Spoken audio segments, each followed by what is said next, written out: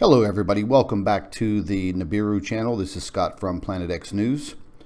Listen folks, just a quick update on this magnitude 5.11 right off the coast of Ferndale, California, 6 hours ago, registering 26.54 kilometers deep. You know folks, whenever they have these earthquakes here in the California area and also up here in the Washington area, all along the Cascadia fault line and the Juan de Fuca fault. Whenever I see these earthquakes here, I always check into them a little further because I know the USGS has a habit, a very bad habit, of downplaying any type of earthquake activity in this area. So I check into it, and if you go over here to the USGS and you pull up the information for the reporting stations that listed this earthquake, so you see here magnitude 5.1, 74 kilometers west northwest of Ferndale, California. Now they did have a tsunami listing, not a warning, but a listing with this earthquake. But that's kind of suspicious, and that led to my suspicions immediately. So if you look here, you're looking at the stations that they went with reporting this 5.11 magnitude earthquake. If you go here and click on details for the reporting stations, because it says here 5 stations, no amplitudes contributed for this magnitude. Okay, well I find that very suspicious. Here's 45 stations listed. You click on the details here, you get the details. Let's pan down because there's something very interesting that I find here. Moving down to this reporting station, right here. What do you see? Magnitude 6.6. Let's move down to the next one. Right here. Magnitude 7.9. Or excuse me, 7.29. Interesting. Let's move over to this reporting station. Magnitude 6.13. Interesting. We could move down a little further. Magnitude 6.14. Very interesting. So here are all the listings. This one's even more suspicious. Magnitude 8.07. Okay, very interesting. Another one here.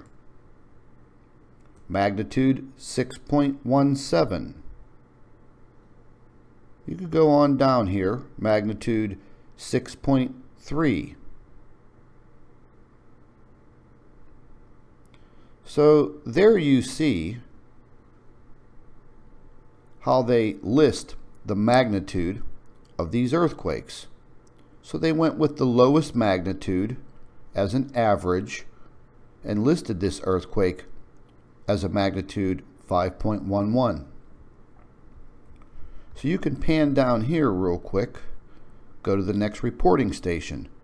They had an average of a magnitude 4.89, 73 stations listed as reporting. And if you go down the line, these were all relatively low.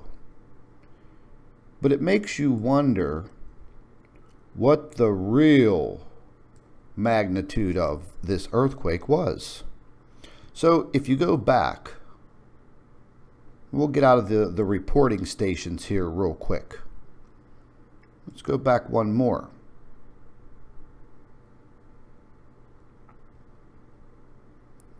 And we'll take a look at the earthquake. So here you have it right here.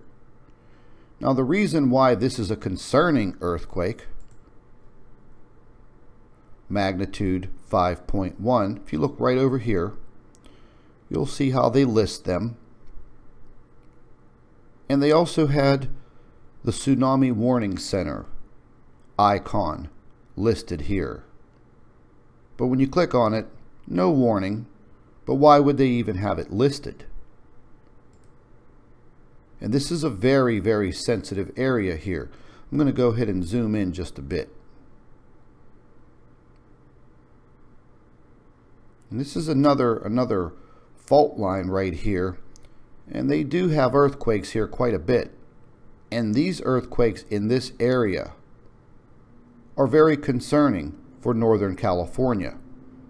Reason being, I'll show you real quick. Let's take a look at this. This is just a cross section here, or not really a cross section, but a map of the Explorer plate, the Juan de Fuca plate, and the Gorda plate. This earthquake that we're referring to, this magnitude 5.1 or greater, was right along this Gorda plate. Anything happening in this area is of a great concern, because anything can trigger a catastrophic earthquake which would impact this section of North America. We all know about the Cascadia Fault. We all know about it. Now, there's another section we'll take a look at. This gives you a little cross section of what happens in this area. Shows you the Pacific Plate, the Juan de Fuca Ridge, and the plate. And this shows you how they're pushing up against each other, and what happens and what triggers these earthquakes. This Pacific Plate pushing against this plate as it's subducting underneath. This causes serious damage. But I'm greatly concerned at why there was a listing for much higher magnitude earthquakes other than this 5.1. Let's click on the tsunami icon and let's see what they have to say about this. I mean, they're clearly showing magnitudes for this earthquake much, much higher. So no tsunami warning, no advisory, no watch, or no threat. Now here they have it listed as a magnitude 4.9 with only a depth of 2 miles, 55 miles west of Eureka, California. Interesting. Very, very interesting. And then, you know, and folks, this wasn't that long ago. We're looking at 6 hours ago this came in. Right here in Mexico, magnitude 4.9. But as you see, all through the San Andreas Fault region, I'll just zoom in a little bit, they got quite a bit of activity going on here. Now, not all of the earthquakes are listed on this site, but when you move back to the USGS, and we'll show all the earthquakes for the last 24 hours. And if I lived in this area, I would be concerned. I would always be concerned. So there's California. As you can see, these are small quakes right along the San Andreas fault line. But then, as you get into the area of Los Angeles and San Diego into Southern California, you see a pretty large swarm of earthquakes. All relatively small, but still a concern. But what's even more concerning is that earthquake right there. They list it as a magnitude 5.1. But other seismic devices, they caught something different, something of a much higher magnitude. I think their reporting of earthquakes at the USGS is horrible, and I think it's very deceiving. It's either they're deceiving people or their instruments and their devices suck, and they should be fixed or replaced. Because if you have devices registering earthquakes of a magnitude 6, 6.5, 7, 7.5, and even an 8, then something's wrong. So either your devices are broken or you're lying. You're lying to the people who live in this region of the United States. So the question is, was this really a magnitude 5.1? Or was it much greater?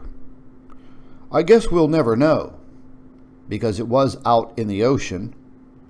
You know, if this was a magnitude 6.5, 7, 7.5, or even the 8, I'm sure a lot of people in this surrounding area would have at least felt it. Maybe, maybe not.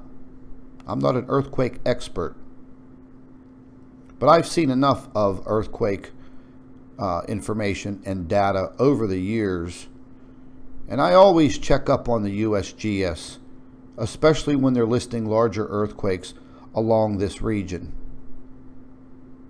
Their data just doesn't jive. But I thought I would point that out. We're probably going to see a considerable increase in earthquake activity over the course of the next several days. We do have some coronal hole streams coming our way. They seem to be somewhat mild, but we will see. We have one of them coming in within the next 24 hours that will be impacting the Earth. And I'm going to go over all that information later on in a solar report that I'm going to do, because we definitely have some trying days ahead dealing with this sunspot AR 2665, which is slowly rolling back around the sun, and it will be Earth facing in about 7 to 10 days. And that is the huge sunspot that is creating all of these massive CMEs. Some of these CMEs, they were labeling them the kill shot. That's even more concerning. But I'm going to look into the situation a little bit more, myself and the doctor, and we've actually spoke a lot about that situation over the course of the last couple of days, because it's a big concern. But I find this 5.1 magnitude earthquake off the coast of Northern California to be very suspicious in their listing, when multiple devices picked up a much larger quake right below the Juan de Fuca fault line, right near the Gorda fault. Interesting. Very interesting.